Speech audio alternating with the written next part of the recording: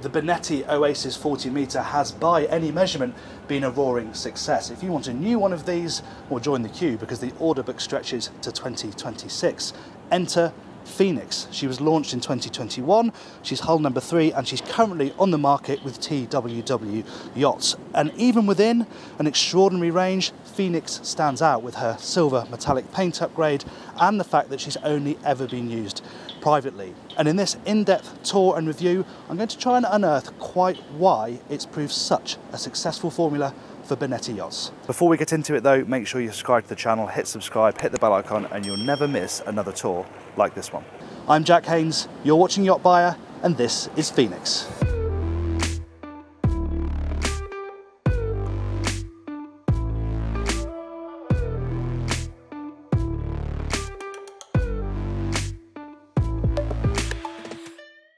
Let's start back here because this for me is the winning piece of design aboard the Oasis 40m, aboard Phoenix. This amazing aft deck area that's set so low, it's really close to water level. You have amazing connection to the sea. This boat's got the optional transformer, so that sets a staircase down into the water. As you can see, it also goes up to quayside level. Got the sea bob on it at the moment. But then you've got this amazing living area that of course includes this enormous spa bath here. Looks amazing at night with the backlighting. You can see the name of the yacht is here on the glass. It's a phenomenal feature, it really is. And then as you move up into the cockpit, it spreads out. You've got the fold-down balconies, so you're gaining even more living space here. You can see where the balconies finish when they're up, but when they're down, it really usefully expands the amount of usable living space down here. And then you have the fixed furniture here, set in the middle, and crucially, it's all designed to face aft to make the most of the view over the stern of the boat, both the hot tub and of course the water. And you'll notice another key point about the design of this yacht, no staircases back here. So there's no stairs getting in the way, ruining the look of the aft end of the boat. They're very discreet. We'll see that as we move through the yacht, but it also means you've got even more space to enjoy up in this area. There's equal access coming up towards the saloon here, and then you have this amazing circular glass design, the circular doors that are joined so you can push one and they both open, which is important because they're pretty heavy, but then you have this amazing vista and that connection between the inside and the outside of the main deck. That is the real winner on board Phoenix. Exterior design is by RWD, a British house, and inside it's Benetti and Kozersky, and it's a really nice mix of formal and beautifully appointed, but still quite relaxed as well. And the way the sofa sort of curves round with the space here and follows the curvature of the doors works brilliantly. And the key bit of design down here is the way that it seamlessly melds between the internal spaces and the outdoor spaces. And this phenomenal view aft as the cockpit just sort of tips away and all you see is water. It really is spectacular. The effect is amazing. Floor to ceiling windows on both sides as well, so natural light is lovely. And this great mix of the more formal dining area amidships and then that nice relaxed seating aft that connects so well with the cockpit. We'll head forward to port first because here we have access to the crew space and we also have access to the galley here on the main deck. And it's a really nicely appointed galley as well. Love the marble finish on the top, nice central island here as well, huge amount of cold storage here on the starboard side. You see extraction is excellent as well, nice large induction cooktop here and then a big oven down below. It feels like an almost professional standard galley in here. It is absolutely lovely. And of course that connects really nicely to the deck above for the crew, but also down to the crew quarters, which is down here through this staircase. Then we've moved here back onto the main passageway. As we come down here, you'd see there is access down and up to both decks, and there's also a day head. But what I really want to show you on this main deck is here forward, the owner's stateroom, because it is an absolute stunner. Not only is it enormous, but the level of finish in here is gorgeous, and there's a really nice use of space. Yes, you have an enormous bed, but you've got a nice sofa area here as well if you want to do a bit of work or just chill out in a bit of privacy. And one of the key points about Phoenix is that where a lot of other Oasis 40m have had a gym, she's got an extended walk-in wardrobe. And when I say extended, I mean, look at the size of this space. It is absolutely enormous, and it's probably got one of the best views of any wardrobe I've ever been in. It is spectacular. Moving out, talking of spectacular, let's check out the bathroom. Because again, compared to other Oasis even, she is extraordinary. Look at the size of this bathroom.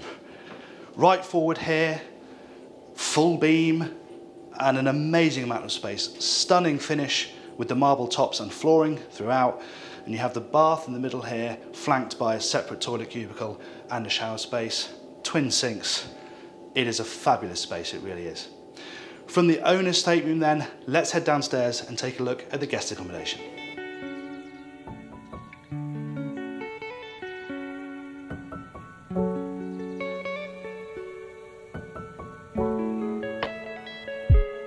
With the owner's stateroom on the main deck, that leaves space on the lower deck for 4 guest cabins, and you can partition this area off, but it's quite nice to leave it open because you come down to this nice open atrium area.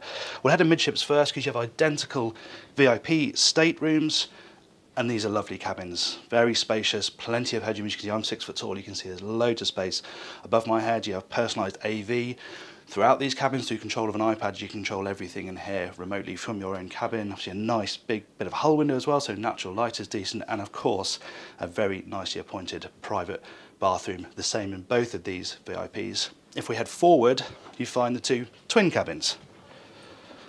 Again, they are identical, so single beds but lots of space between them. Again, headroom is superb. And you have the same level of finishing, of course, so it does feel absolutely lovely in here, and a really generous private bathroom for both of these as well. From the guest accommodation on the lower deck then, let's head upstairs to the bridge deck.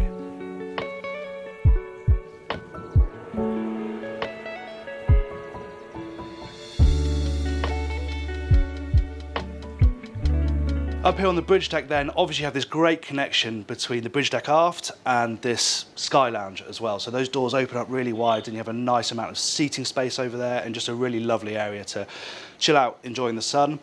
And then you have this great connection between the 2 areas. So you have internal dining up here. You have a really nice big L-shaped sofa which is next to this enormous flat screen TV.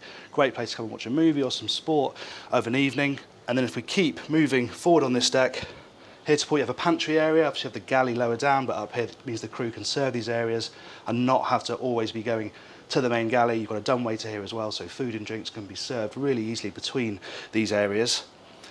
Starboard, you have a day head here and access out onto the starboard deck too. The captain's cabin is here on the port side, and obviously that's very well connected to the bridge, and what a bridge it is. It's a really interesting design, this. You will notice the lack of a steering wheel. There's a very small wheel on the port hand pod here, but this is proper spaceship stuff, and I love the fact that you can move between the 2 helm stations. And of course, a yacht this size, the skipper isn't using a steering wheel. At slow speed they're going to be using thrusters and throttles, and at high speed they're probably going to be using autopilot. So it's a sensible bit of design, and the layout of the screens is fantastic. 2 big screens on these pods. We've got the shade on the screens at the moment, hence why it's a bit dark in here, but you've almost got floor to ceiling windscreens.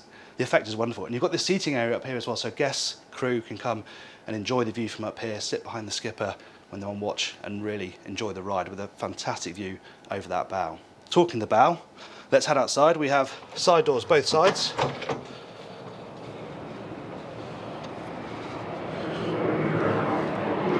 We're in the Docklands, so you might hear a few planes going overhead, and then we're here to this foredeck space, which is a really lovely area. Very big, as you can imagine, but a nice mix here of seating space, sunbathing space. You've got a couple of coffee tables down here as well, so you can have drinks, cocktails, nibbles out here. And of course, on a hotter, sunnier day than this, you've got shade as well. These carbon fibre poles slot in, you have a nice canopy, so you can get some shade when you're out here as well. Of course, this is also a working area, so the crew have a little step down to where you have all the foredeck equipment for the twin anchors and the mooring gear, slightly separated from this living space, but this is a really nice private terrace. From forward on the main deck then, let's head up to the sun deck.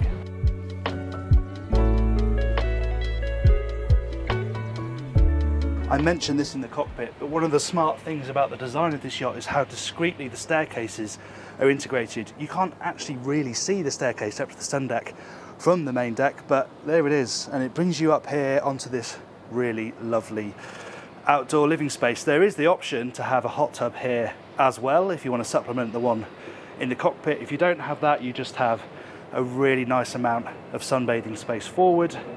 Got this bar area here that's really well located by that sunbathing space, and obviously excellent coverage from the hardtop. Television mounted over on that side, and then this is your cooking wet bar. You can see we've got the grill here, loads and loads of storage underneath. It's the same on the other side, and in the middle, this enormous teak-topped dining table, which looks fabulous. And obviously is under full shelter of the hardtop, but it's also got the spotlights, so if you're dining up here at night, you've got plenty of artificial lighting. And then right aft, as you can see, bathing in the sunlight, you have yet more lounging space. It's not necessarily sun pad space, but you've got nice low-slung seating, sofas, coffee tables, just another really nice place to relax. Now, we can't look at the crew space on this yacht because it's occupied. There is space for 9 crew on board. Where we can go, though, is down to the engine room.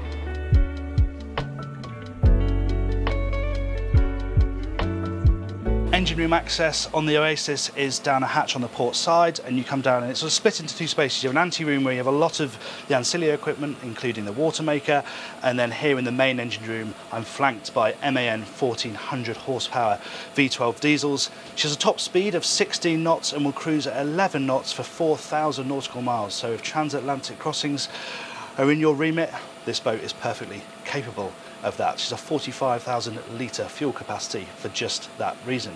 In terms of the space, well, these are big engines, but you wouldn't know it in here. There's a huge amount of room around them. They're sleeping at the moment, they've got the dust sheets on, but you can see the size of the blocks and how easy it is to get around them, and it's a great working space as well. The engineer's on board, so he's got all his tools out, and you can see there's plenty of space to work in this area and look after all of the machinery.